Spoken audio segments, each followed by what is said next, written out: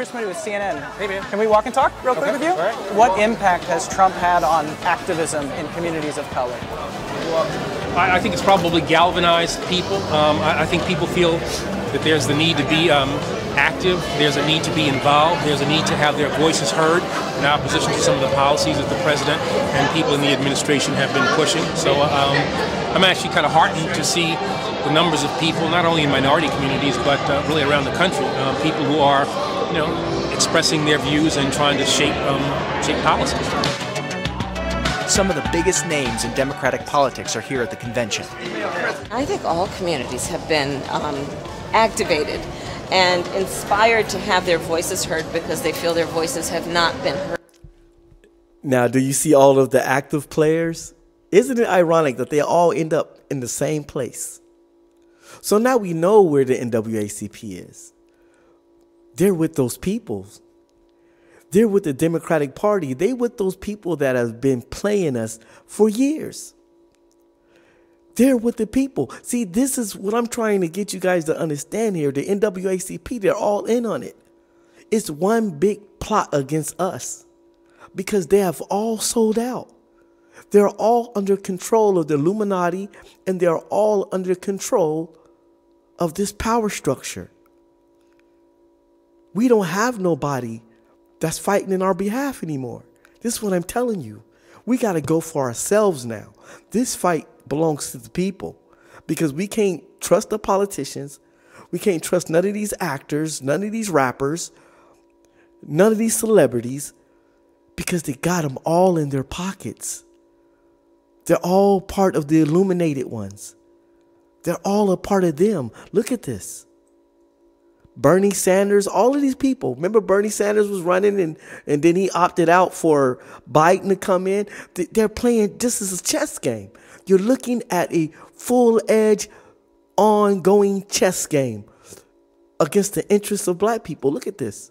In this administration, and I find it very exciting. And I'm finding also that it's people of every generation, of every gender, of every... And we ain't seen Kamala Harris since she got the nomination for vice president. They have her in the back of the White House. Like, you remember, you used to go into the restaurants and they would have all the Negro cooks in the back, you know what I'm saying, for the people in the front wouldn't know that their food was actually getting cooked by a bunch of Negroes. You remember, this is what it looked like because you don't hear nothing about her. She's like, where they got to hit her at? You know, where's she heading at? I mean, where's she at? You don't never see her. She's never visible. And I just say, well, she must be in the back cooking the food or something because I don't ever see Kamala Harris. When the last time you seen her? They're playing one big chess game against us. This is what I'm trying to get you to see. All these people are all active players against the benefits and against the black culture, against black interests, against us in general.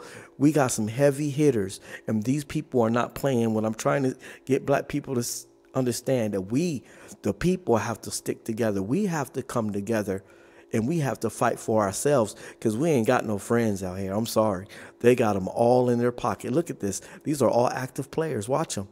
Geographic area in our country, and so that is certainly a silver lining to what's been going on.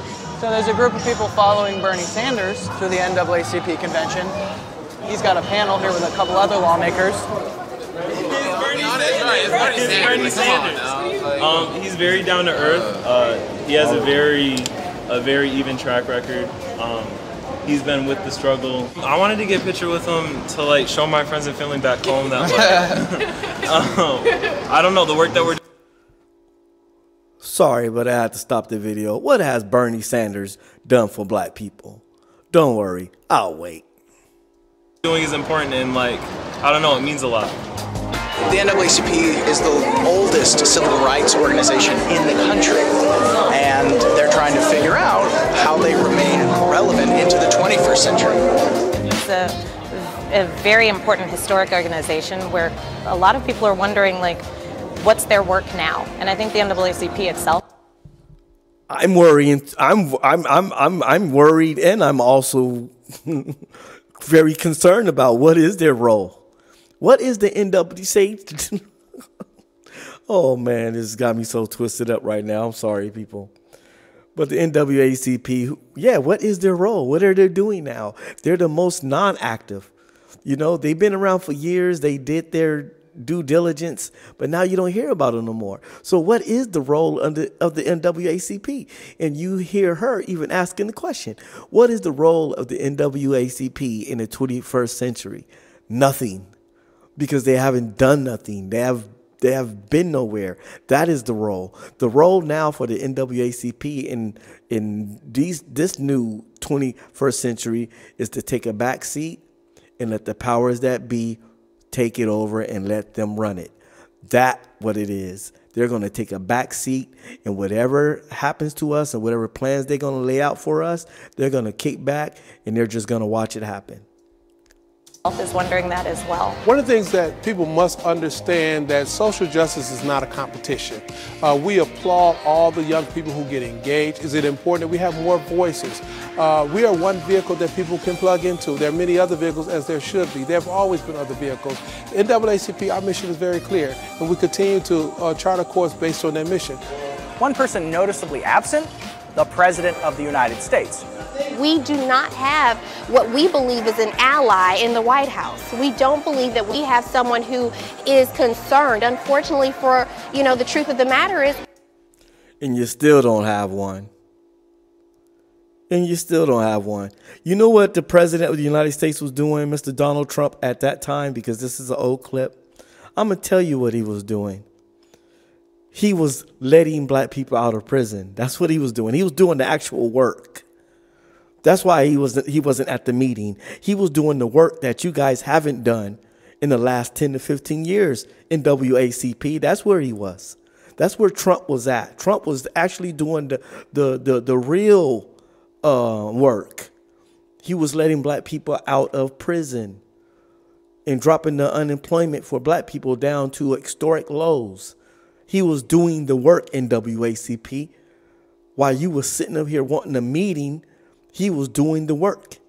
He was the real activist, because you guys haven't been activated in the last 10 to 15 years.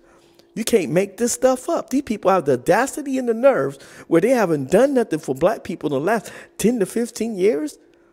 And they're going to say something about a president that has done more than you have done in the last 10 to 15 years. They got us really in the pickle. They got us really, we can't trust nobody. We can't even trust the NAACP no more. It's sad. It's just sad. African Americans are not at the top of anyone's political agenda. I walked in here today to the NAACP, and I think there's a lot of people that are talking about things that they can do in their communities. There's something that has to change, and there's and I know there's a groundswell of activism and people that are just fed up. President Trump and a lot of people that are for him are just ill-informed about the African-American community. And I believe they mean well, but perception is 100% of reality. And at this point, his perception of the African-American community is just unfair. Yeah, I bet you wouldn't say that now. I bet you wouldn't say that now. I bet you wouldn't say that now. How has Donald Trump's presidency changed activism in your mind, or maybe changed priorities? Our civil rights, if they're not enforced, if our children are not safe in our communities, if our young people are gunned down, if our men are killed, those things actually matter. And so I think right now, yes, jobs are critical, education is critical, but safety is critical, humanity is. Did you see what I'm saying? This is the brainwashing that's going on. Did you see what she said? She said that economics really didn't matter. You know why? Because she knew that he was doing good on economics. Don't you notice at that time when Trump was president, she would make his strong points look weak. And she would say, well, it's more about safety. Honey, haven't you realized and came to the understanding that the best weapon you have against any kind of racism is having a strong economy? Ask the Jewish people. They didn't go after the activism. They went after the finance. They went after the money. They built banks. They built economic power. And that's why they're almost untouchable by racism. because they took the economic route. So what Trump was doing for us, putting us on the path to economics, is better of a weapon than what you're talking about. Come on, man. It's critical. And those are the things that we have to make sure that we don't lose sight of.